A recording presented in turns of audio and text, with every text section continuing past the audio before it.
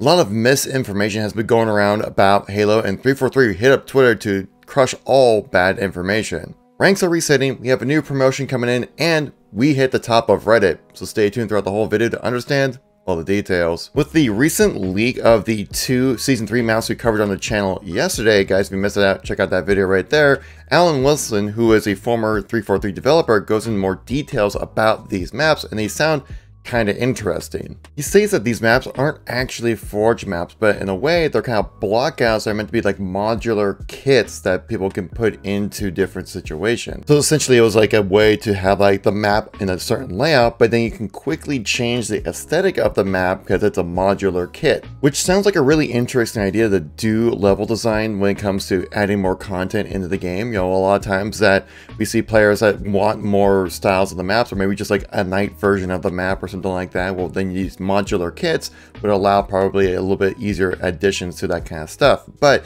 it seems like it might not exactly be the case. Tyler Ensrid, who's also a former 343 developer at the multiplayer side of things, who was mentioned in Alan's comments specifically, he replied though in Twitter saying, "I didn't make either of these maps. I think he confused Cataract with Catalyst. Also, I ditched the modular kit set by then because it was boring and very limited." Now, I did look up Alan Wilson on LinkedIn to see what he did for the team, and he was a former campaign level designer. So I could imagine him maybe mixing up some details when it comes to the multiplayer side of things, but these maps of Solitude and Cataract were also part of this huge leak that we covered previously on the channel as well. So these maps could still make it into Season 3 content because they look rather polished and finished and ready to go. But likely we would have to wait until October, about the month before the release of Season 3, to actually get some concrete information about what's actually going to be part of Season 3. And for a friendly reminder of you guys, we have ranks being reset as well as team doubles coming in on August 23rd. That is this upcoming Tuesday.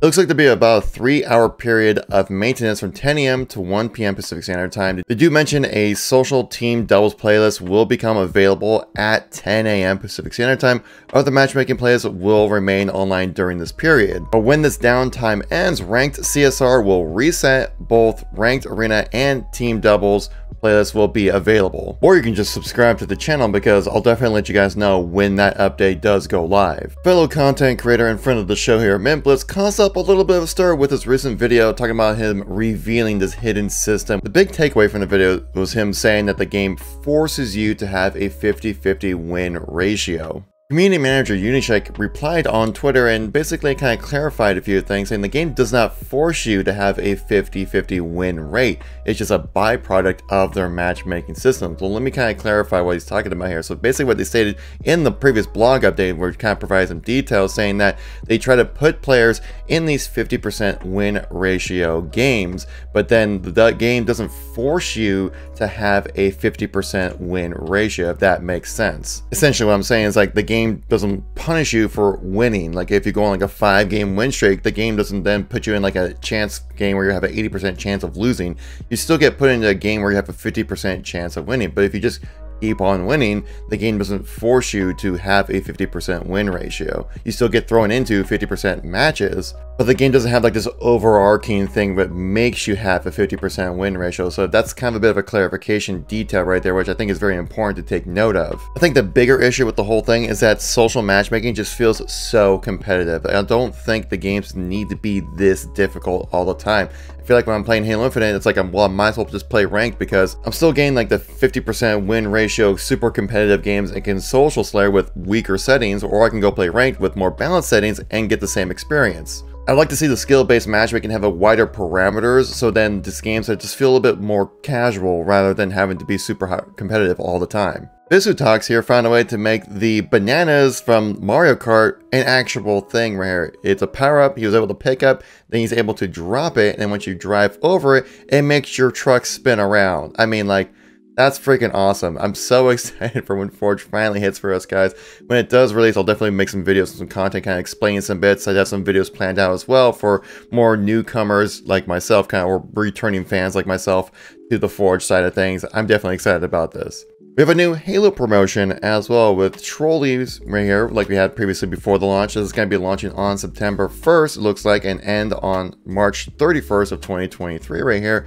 Basically gives you a chance to win some free gaming goodie stuff, which the stuff does look pretty awesome, not gonna lie. But it looks like you also have some free in-game content with the purchase as well. Now, we don't have any visual confirmation of what those in-game purchases are. Oftentimes, these were tied to different like weapon camos and things like that within the game. So I expect to see a similar kind of setup with this as well. Once we kind of know what the trolley in-game content promotional stuff is, I'll share with you guys here on the channel, because we definitely need some more codings. While we're on the topic of codings, guys, we have a new Xbox Game Pass coding has just come for the Commando rifle, which is excellent to see because the Commando needs some love here, man. That just does not have enough codings for it. It has like 3 codings unless you paid a ton of money for it. This is free with all Xbox Ultimate Game Pass users here, so make sure your accounts are linked together. Since I am an Xbox Ultimate Game Pass user, guys, what I do to get these, I'll open up my Xbox app on PC, I click on perks, and then I just claim the item. Pretty straightforward. I already claimed it, but basically then we'll take it to 343's website. You make sure your accounts are linked, you hit OK, and then boom, you have it in game. And we made it to the top of Reddit the other day, guys, with this tweet right here I posted up on the other day, talking about like what would be the 2 Halo games you would pick as the best Halo games, but they have to be at least 5 years apart.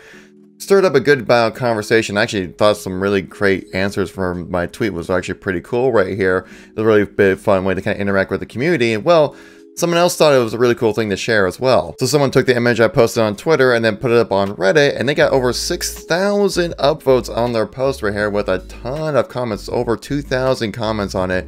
And like a lot of cool interactions and stuff like that. It was really cool to read a lot of the stuff that was tied to this. Obviously though, I didn't get sourced with it, sadly, but it was just cool to see I made a little bit of noise where I was able to, be on top of Reddit for a day. It was kind of cool.